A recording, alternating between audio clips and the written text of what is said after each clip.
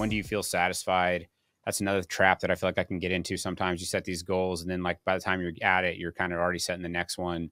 But just your thoughts around success and achieving the things you want to achieve. Listen, I think that's kind of the output. I would like to I like to say that when I moved back to Diamondback full time, I was running a drilling company for 5 years before that. And while I learned a lot in about people and managing people running a drilling company, I probably wasn't as mentally challenged as I was at Diamondback. So, being getting back to learning and pushing yourself mentally for me was the best reward about this company and this position. And I would say the success and promotions and all that stuff was kind of the output of wanting to work hard every day. It's cliche, but when you're enjoying what you do, the day flies by, and that has happened to me over the last 7 years here.